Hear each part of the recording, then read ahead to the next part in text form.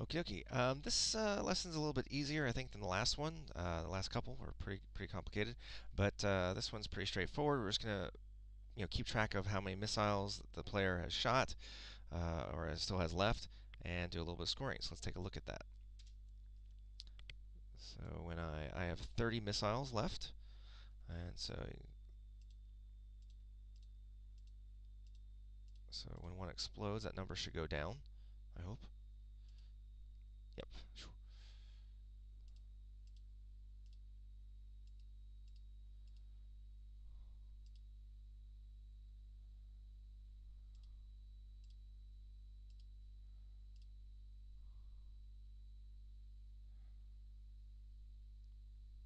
Okay, so I still have some missiles there. Still have some missiles there. So 1, 2, 3, there's 4, 5, 6, 7, 8, 9, and we are done.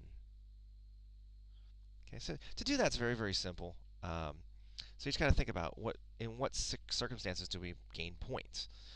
So all of our collisions are down here, this part. Um, so basically, when I started the game, sorry, I forgot that up here. When I started the game, I have a score of 0. I've also added a level, uh, so level 1, level 2, level 3, that sort of thing. That'll come in handy later. So let's come down here. So you can see here, initial game setup. I said game score equals 0, although it probably would have been better to put that up here, self.score equals 0, but we'll just leave it the way it is for now. And then you want to think about, so when I start the game, the score is 0. So down here in my label, so it's status label.update. So the score is the game score. Length of cities is how many cities I have left. Length of silos is how many silos I have left. And missiles is how many player missiles I have left. So it's just the length of that list. And that's what that tells us. Okay, because every time we remove a city, it takes it from the list. Okay. Note, the destroy method just moves it off the screen and hides it. It still actually exists.